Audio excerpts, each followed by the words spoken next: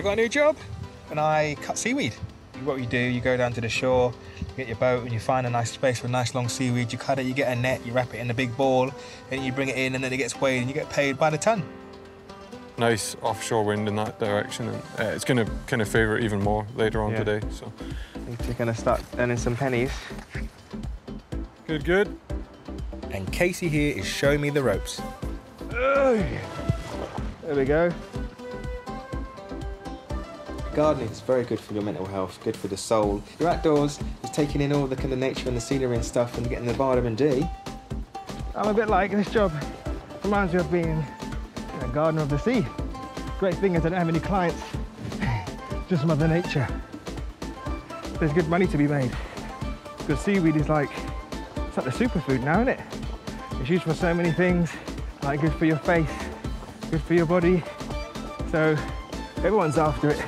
They put it in your animal feed and it's good for plants. And we're here. But for now, I'm going home now.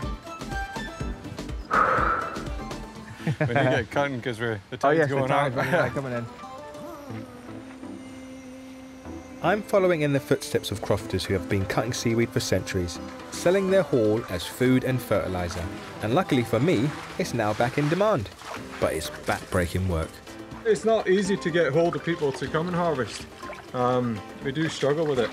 So in that way, I suppose it is under threat. Like me, Casey's a city boy incomer. He came here for years before making the big move. Who would have thought a degree in geography would lead to a job in seaweed harvesting? I didn't know anything about it until I moved to the island. So what we want to do is cut it in a way that's going to regenerate and grow back fast so we can then come back and harvest it again in a few years. If I was to just pull this off the rock now, it's going to take a long time for new recruitment to happen. The harder you work, the more time you put into it, the more seaweed you're going to cut, and then at the end of the day, heavier your weight's going to be and the more you get paid. One of the best jobs I've ever had. No, I think there's a lot of transferable skills from gardening. He's got the squat and the technique. Yeah, just keep bending over and cutting the seaweed. We start as the tide goes out so we can access the seaweed as it becomes visible. And we cut as much as we can before the tide comes back in. After 6 hours in the water, the tides come in, bringing the cut seaweed to the surface so we can harvest it. Start pulling it slowly towards yourself. So as you can see, there's lots of floats at the top. Basically, we're pulling the two sides of the ring together so we can make a massive ball, but it's easy said than done because the ground is treacherous and it's a funny balancing act. It's kind of fun at the end of the day. Just don't fall in. That's a big old ball we got today. It takes around 4 years for the seaweed to replenish, but while it grows back, there's always more than enough to cut all over the island.